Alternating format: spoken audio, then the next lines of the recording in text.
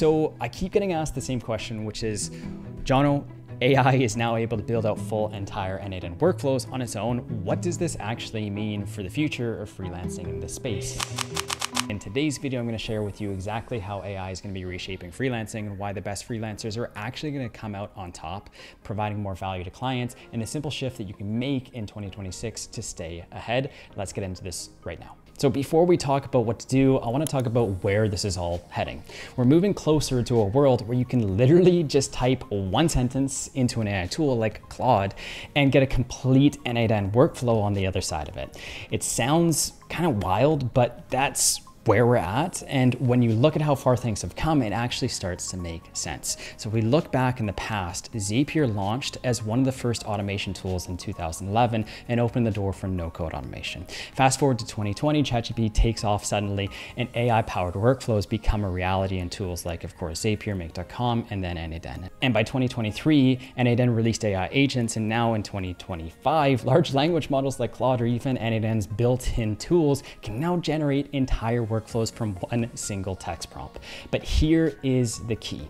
Building these workflows are not going to be going away anytime soon, but they are becoming commoditized. They're easier, they're cheaper, they're faster and more accessible to build than ever before. And that's not necessarily a bad thing, by the way. It just means that the industry is shifting. So you can think about it like the example of Canva or Wix. They didn't kill the web design or web development space. They just lowered the barrier to entry for all of those that wanted to use these tools. And that forced the professionals in that space to move up the value chain and focus on higher level work. And so you can think about it like the same thing that's happening in automation right now. The real opportunity now moving forward is probably not cranking out basic workflows. It's about the strategy, the customization, and solving real business problems that actually move the needle and provide outcomes to clients. And so that's where freelancers who end up adapting are going to thrive. And why I say that is because businesses are always going to pay for an outcome, whether it's saving time or whether it's earning money, they're always going to do it. It's the same reason why people hire cleaners, they hire landscapers, they hire bookkeepers, or so on and so forth. Could they technically do these jobs themselves? Of course they could, but it's not always the best use of their time. And with freelancing n8n, it's no different. Just because a business could go ahead and build out a workflow on their own doesn't mean that they want to do it. And if they got stuck without knowing how these actual tools work, it could take them days or weeks just to learn the tools to be able to solve the problem on their own. And so their energy is likely better spent on sales, servicing clients, or growing their business, all the things that really just make them more money at the end of the day. And that's why there's always going to be demand for people who can step in, build these workflows, and give them back hours every single week of their time. So here's the difference between the two. A freelancer usually says, hey, tell me what to build and I'll build it for you. Whereas a consultant might say, let me figure out what you actually need and then I'll design a solution that works for you. And here's why that actually matters. Because businesses know that they need to adopt AI, and every single day that goes by, they're falling further and further behind, probably getting stressed out about it. But when clients come to me personally, most of the time, they either don't know what they need, they don't know how to implement it, or what they think they actually want isn't actually what they need. So my job is to cut through all of that noise and help them land on a winning solution. Now, I want to be clear, most people don't start off as consultants. You need to start off as a freelancer first. You'll build a few projects, you'll gain the confidence, and then after you've done 5, maybe 10 or 20 projects on Upwork, you've built the experience to step into consulting. And that's the natural progression of this kind of stuff, is that you go from builder to advisor or consultant. So let's break down what consulting in AI automation actually looks like.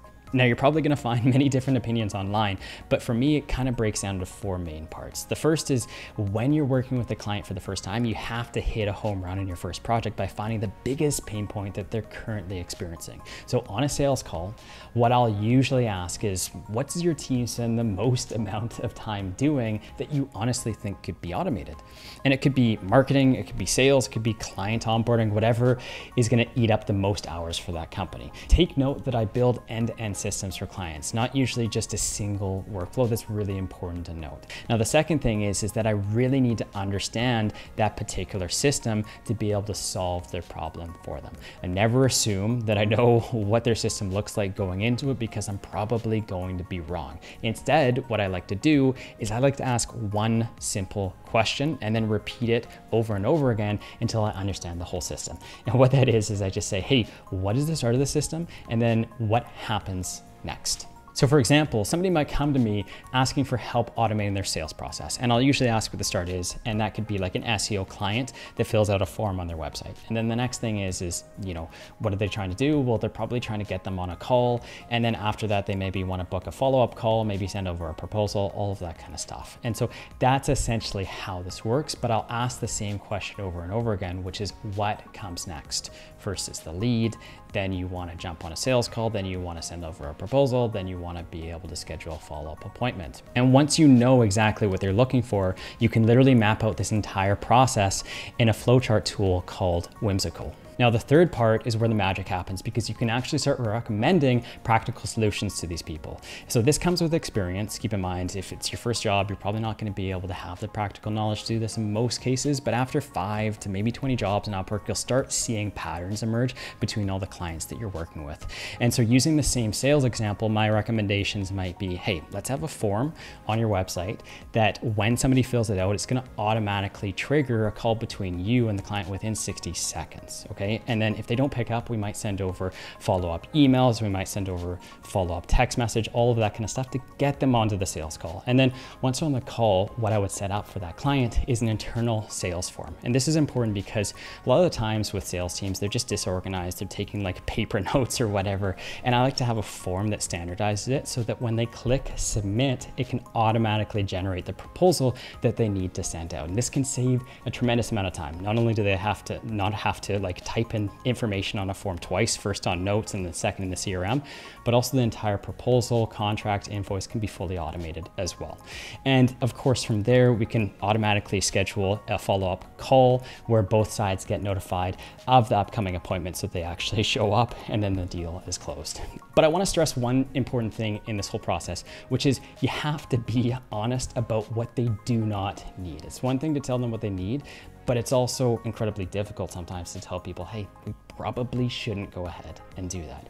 And so a good consultant is going to be somebody that isn't just a builder. There's somebody that can say no to distractions or no to shiny objects or whatever to keep the focus on what actually drives material value, things like driving revenue or saving serious time. And the last thing here, number 4, is always measuring return on investment. So the thing is that if you don't measure results, the value becomes really unclear. It's like, okay, well, you're charging me X amount of dollars and I can't really understand the value you're providing, so why am I paying you at the end of the day? Kind of is how a lot of clients will think about it. And so the best way to handle this objection is to tie everything into value, right? Leads, sales, or time saved.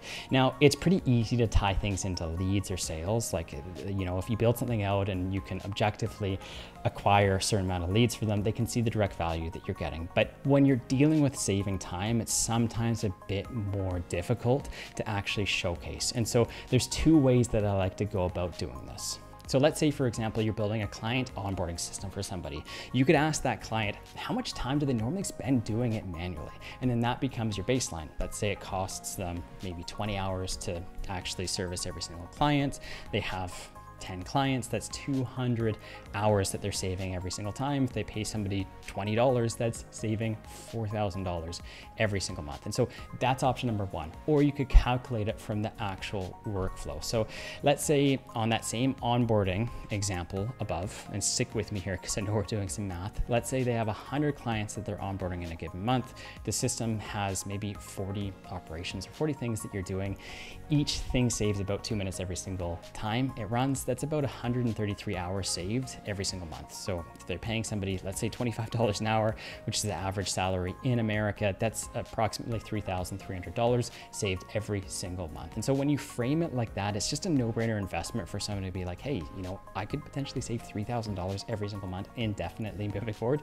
That's likely going to be something that they want. And that is the advantage of consultation. It's not just about building out workflows, it's about building out the right ones and proving that they actually work. So if you're wondering how to put all of this into an action plan, here's a roadmap that I'd follow if I was to start again.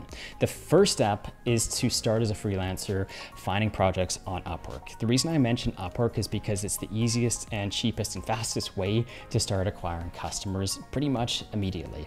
And from here, you'll learn how to sell things, figure out what works, and more importantly, what doesn't work, and then build your confidence over time. Now, this is gonna be something that gradually comes over time. There's not gonna be a day where you wake up, you feel super confident.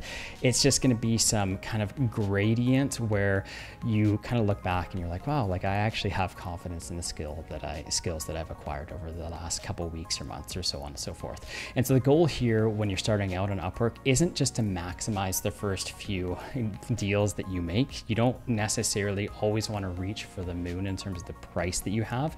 It's really about gaining experience so that you can justify higher prices later on. And so if you're worried about pricing, here's a couple options for you. First of all, you could just ask the client, what's your budget? And then just stick with that. So if somebody says, hey, you know, I wanted to spend $2,000, maybe you want to go ahead and work with them on that price point so that you can close the deal and then gain the skills that you actually need. Or you could work at a discount, or you could even work for free, importantly, in exchange for a video testimonial if you do a good job. And that's really important because by collecting video testimonials and case studies, that's going to help you stand out for future clients. And so when a client goes on Upwork, they are there for a reason, right? They already know that they need the service that they're looking for, and they already have the budget. Now they're just trying to justify who is the best service provider for the job. And so social proof is really everything. If you have great video testimonials, you have great case studies, it's going to be super easy to be able to close deals because they trust that if you've done it in the past, you're also going to do it in the future as well.